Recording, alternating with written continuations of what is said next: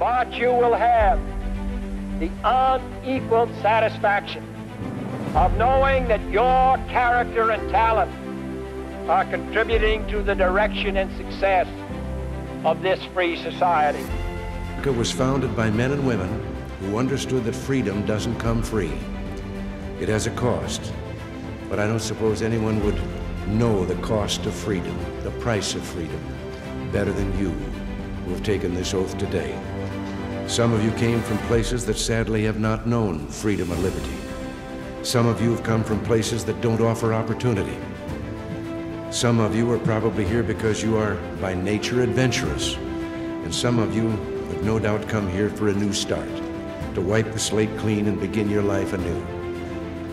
These strike me as all good reasons. In fact, they're the very same reasons that our forefathers came here, and they did pretty well. So well, in fact, that 2 centuries after they invented this country, it is still what they intended it to be.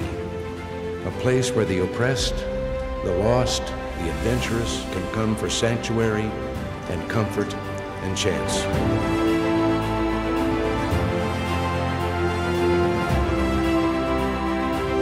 It falls to each of us to be those anxious, jealous guardians of our democracy.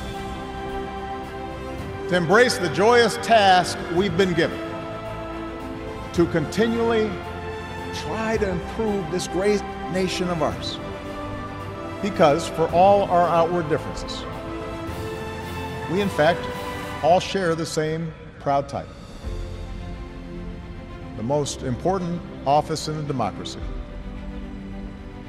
citizen. Citizen.